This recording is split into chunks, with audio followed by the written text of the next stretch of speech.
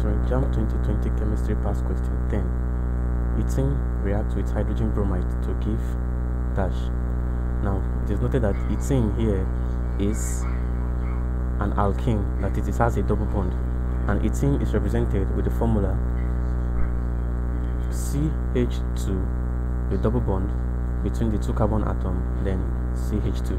Now ethene is said to be unsaturated. Now when ethene reacts with hydrogen bromide, which is HBr, there will be what we call addition reaction.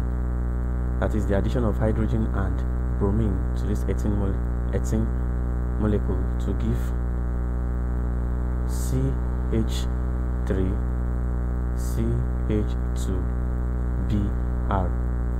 Now hydrogen and bromine has been added to this ethene to make it what? Saturated, thereby giving us 1 bromo ethane, and that is option B.